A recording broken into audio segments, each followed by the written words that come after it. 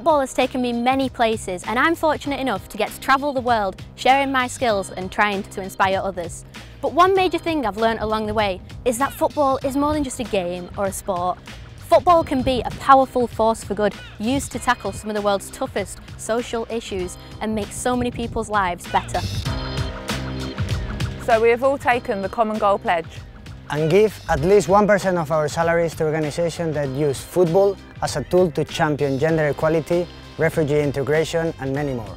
And I'm going to be joining these two by becoming the first freestyle footballer to take the pledge. And I want to call freestylers from all over the world to come join us, take the pledge and help us make a difference.